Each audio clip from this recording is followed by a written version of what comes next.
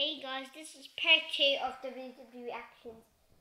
Let's get into this. So first of all, we have JTG getting speared by Edge through the barricade, which I got in a video, which I got yesterday, and you can see Batista bombing Stone Cold onto the ropes. There's Ryback's top, and there's Ryback. I'll come around here. You can see he has a chainsaw and he's cutting Hulk Hogan's leg.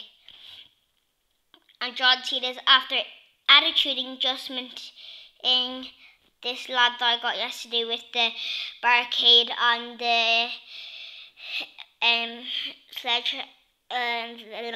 Sorry if I got any words wrong. It's a chainsaw.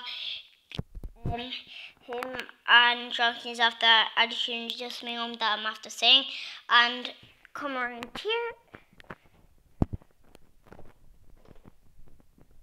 There's Randy Orton with the Stone Cold World Heavyweight Championship belt, which there's a video of that. So yeah, make sure you like and subscribe. Mawa. Yes.